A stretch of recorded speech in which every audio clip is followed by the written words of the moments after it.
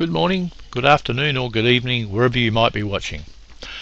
This time I'd like to show you how to create a simple macro, but importantly to put a button up here in the quick access toolbar which will enable me to click on a button and run the macro, and the reason for that we'll see shortly.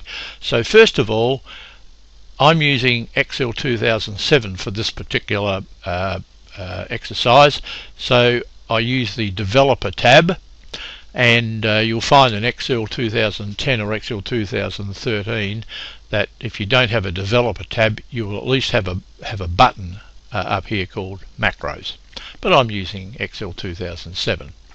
To record the macro from the developer tab, I need to click on the button that says record macro, and when I do that, up pops the record macro window. I need to give the macro a name.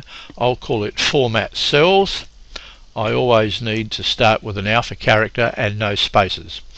If I want a keyboard shortcut, I'll hold down the shift key and press F in this case.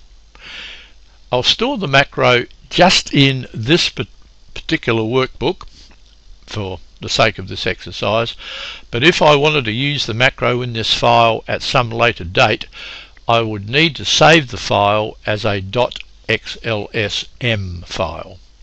Now the description is optional, but I'm going to type it in anyway just so that I can remember later if I need to what the macro does. So red text, bold, we'll say Arial font, 16 points, and we'll say center aligned. You can put as many commands as you want in there, because what's happening, all of my keystrokes have been remembered now. So I'll click OK, and now I can go to the Home tab and I'll say red text, bold, Arial, there we go, 16 points, and center align within the cell. Now I can go to the developer tab and stop recording. Now what I'll do, let's say in this cell here I want to enter today's date and then format it according to all of the commands in the macro that I just wrote. So control semicolon gives me today's date. Control enter or control return keeps me in the same cell. Now what I'm going to do is in the developer tab I'll go to the macros button and I'll say run that macro, and that's exactly what it's done. It's set the text to red, bold, center aligned within the cell, and Arial 16 points. I can easily check that by going to the Home tab, and there we are, bold, Arial 16, center aligned, red text. Now I don't particularly want to have to use all of those clicks to run a macro, so what I'm going to do is to show you how to create a button up here in the quick access toolbar which will run a macro for you. And to do that, I click the little drop arrow here which says customize quick access toolbar.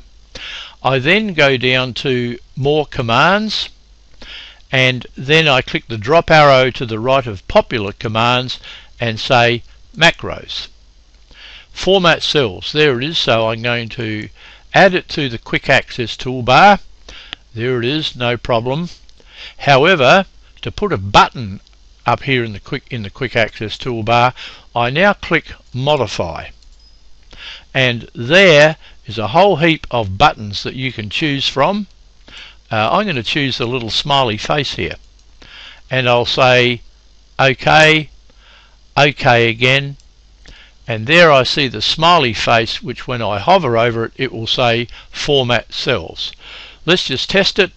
I'm going to control semicolon again, control enter, and I'll now run the macro by clicking on the little smiley face, and there we go, all done with one click. Please use that command up there if you wish to.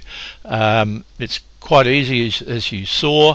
It's a matter of modifying the quick access toolbar, and you can choose whichever button that you want.